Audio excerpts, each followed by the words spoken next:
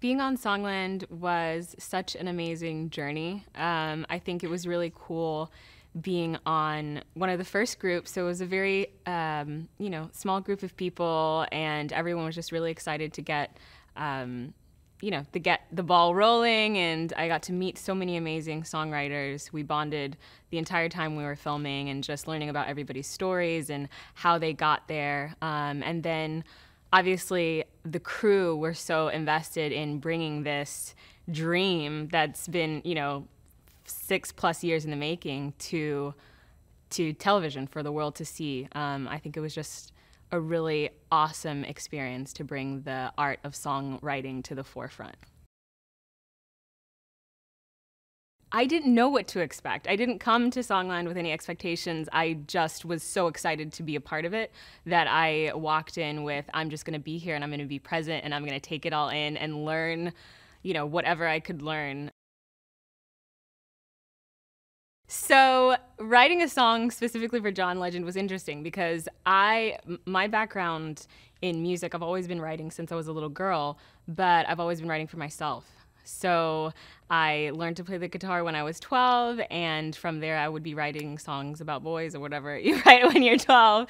And then I started my own artist journey and my artist career, and so I hadn't really understood writing for someone else. And so to be on Songland, that was really my first time writing for another artist. I mean, the fact that that artist just happened to be John Legend is pretty cool. But that was my first experience. So being in there, working with Shane and hearing what John envisioned for the song, and he could, how he could hear himself singing it, and then taking that back and keeping the essence of the song while making it, fit for him was pretty cool. So working with Shane McAnally was amazing. I'm from the Bahamas, and we don't listen to a lot of country music in the Bahamas.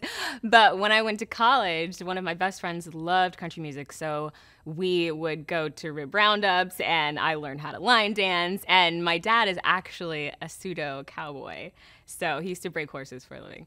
So country music was always a part of my life for my 20s onwards, and so so many of the songs that Shane wrote, I loved. And so being able to work with him, understanding that country music is so much about crafting a story from start to finish, which is something that I love. And I think that's the beauty of music, being able to hear from the start to the end what the story is about. And I think that's also how John writes. I think John is a storyteller. So it was very cool to sit with Shane and work in that Nashville way of writing a song, that just the lyrics, he just knows how to condense it in a way that keeps the message but makes it something that's going to stick in somebody's mind. So seeing that process and being a part of it was amazing, and it's also something that I have taken with me. I've already been to Nashville post Songland, and just being in more of those sessions has been amazing. So the moment John said he was going to cut my song, if you saw that giant close-up of me being so shocked, which was super embarrassing, but I was shocked. I was like, what? And playing back when you were able to hear him say, I'm going to select the song that made the most, then you can hear that he was, but I was not, I was so zoned out. I was just, I missed all of that.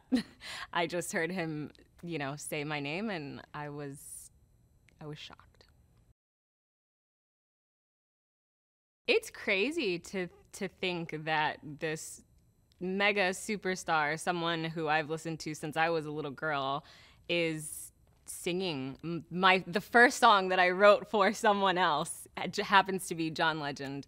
It already charted on #1 on iTunes R&B, and it did all these things that I just didn't expect.